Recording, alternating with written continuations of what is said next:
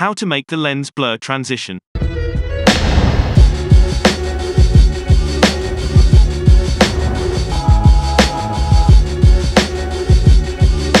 Today's video is sponsored by the Wonder Woman.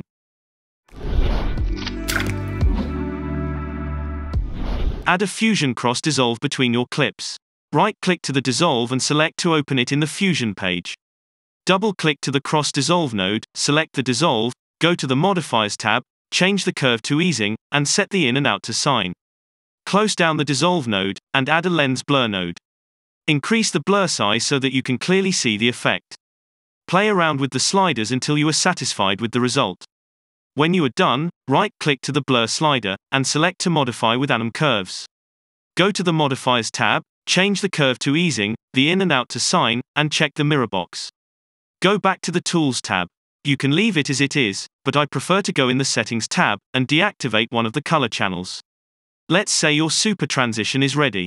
Select every node that you used for the transition, right-click and make them a group. Right-click on that group node, go to Settings, Save As, and save your transition as a settings file.